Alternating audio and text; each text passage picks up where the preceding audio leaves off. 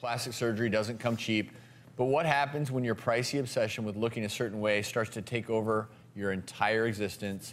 That's Nanette's story.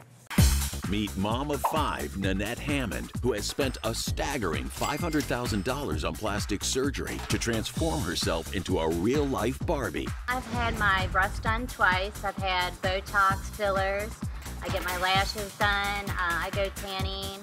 I love plastic surgery. Nanette, who is naturally a brunette, was obsessed with Barbie dolls at an early age and owned over 50 of them. I just always thought Barbie was just so amazingly beautiful. And when she was 21, Nanette had her first boob job. You know, I was flat-chested, and I never felt confident. I was always insecure, and I said to myself one day, you know what, I'm gonna get this done.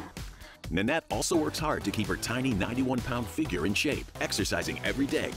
Nanette not only looks like a Barbie, she has a dream lifestyle of one too, with a beautiful home, 2 Barbie cars, and a big Barbie boutique wardrobe. Nanette may love looking like a Barbie, but she says her family and her husband come first in her life. She does all the cooking and chores in their family home, and she says her life is better than she ever imagined when she played with her Barbies as a child. I'm blessed. My kids are healthy. My husband treats me like a princess every day. When people say I look like Barbie or this or that, or I live this Barbie life, it's better than Barbie.